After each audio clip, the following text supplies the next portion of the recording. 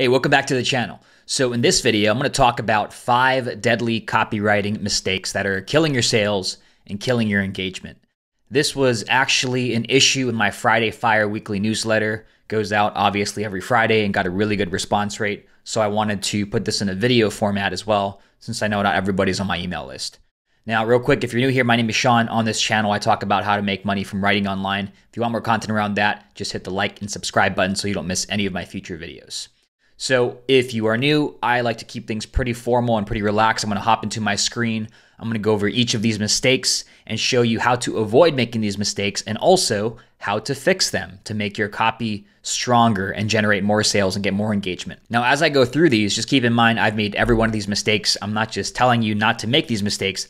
I've gone through and made them and seen the effect. So once I fixed them, my sales improved, engagement went way up, audience grew at a much faster pace as well.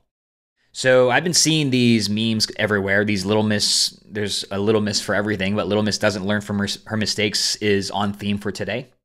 So I thought, why not have some fun? I'm a guy, let's use some Mr. Memes here. So I put Mr. the mistake for each of these, and each of the mistakes are after the word Mr. So had a bit of fun writing this. Let's get into the first one. The first mistake is Mr. Unbelievable, right? Not having writing or copywriting that's believable. So almost every newbie, myself included, goes through this phase of trying to make claims as big as they can be. So they think the bigger the claim is, the more convinced someone is going to be to buy or to take a certain action with me. And that is not true at all. You have to back up that claim, and you also have to get people to believe two things.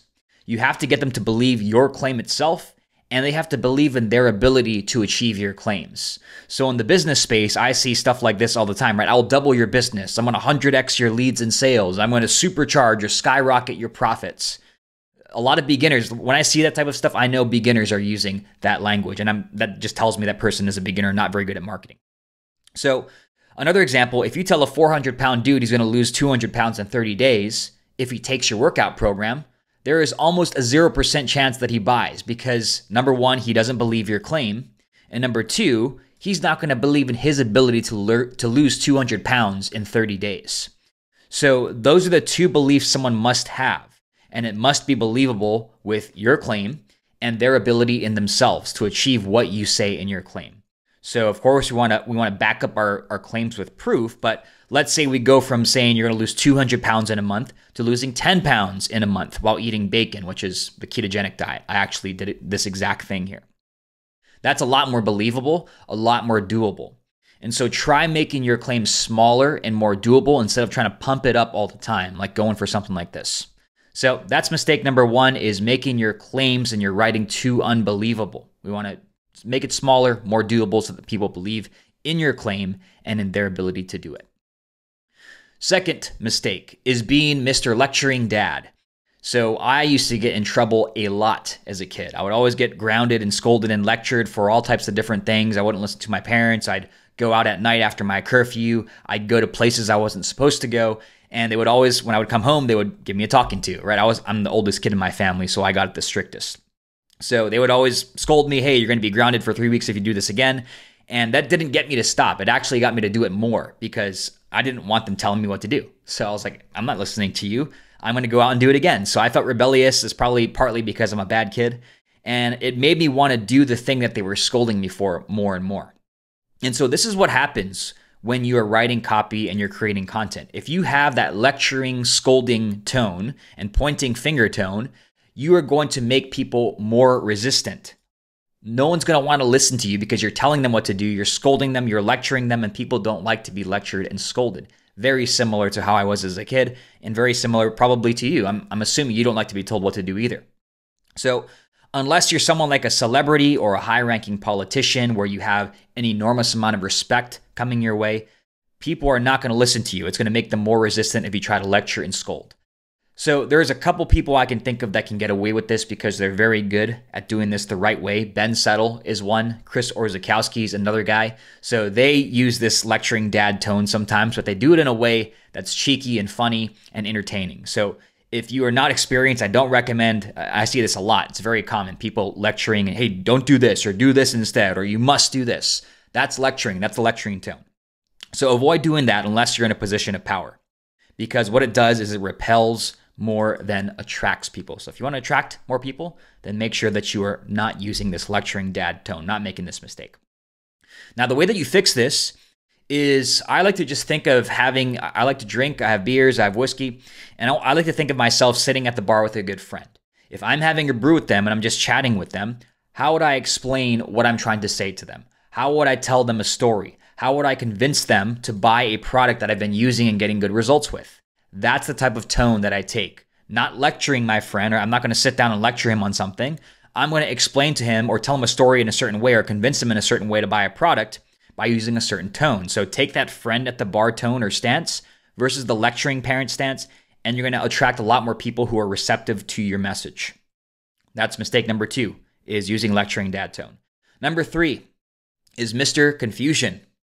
So I was with my wife and her friend and her friend's new boyfriend yesterday. We were having drinks, and he asked me what I do for work. And I told him I teach people how to write online. What about you? So I have different answers depending on who asks, but that's the answer I had at the time for someone who is not also in business.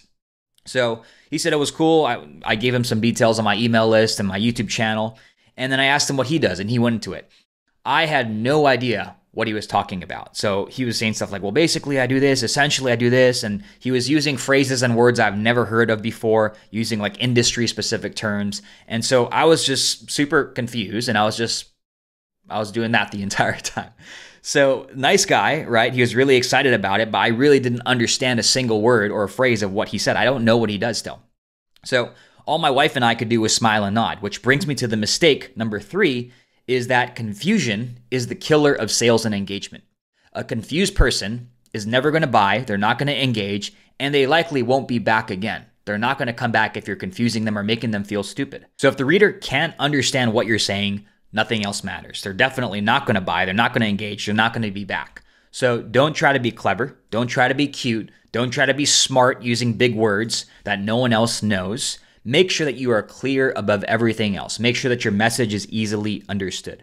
Can you see how much easier it is to understand this? I teach people how to write online versus going in a 5-minute conversation, not really saying much of anything, right? We want to make sure that they can understand our message. Confusion is going to kill all sales, all engagement. So clarity should be your number 1 priority. The way that I like to improve and fix this is just imagine I'm explaining this message to someone young, to someone who's maybe in 5th grade. That helps me to make it clear and simple to understand. Mistake number 4 is Mr. Never Gets to the Point. So you might have a friend like this. I have a friend from college who loves to tell stories but takes forever to get to the point.